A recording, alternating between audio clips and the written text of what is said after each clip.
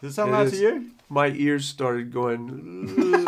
All these mouthpieces look kind of the same, but they're all very, very different. But how do you know which one to choose and which one's going to be right for you?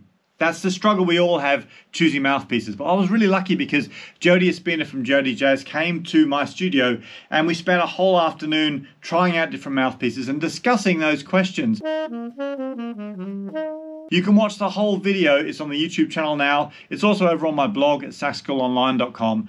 If you're thinking about changing a mouthpiece, go check it out. Even if you're not just Jody Jazz mouthpieces, but any mouthpiece, the same information will apply, and I think you'll find it really useful. So go check it out and make sure you do leave me a comment and let me know how it helps you too.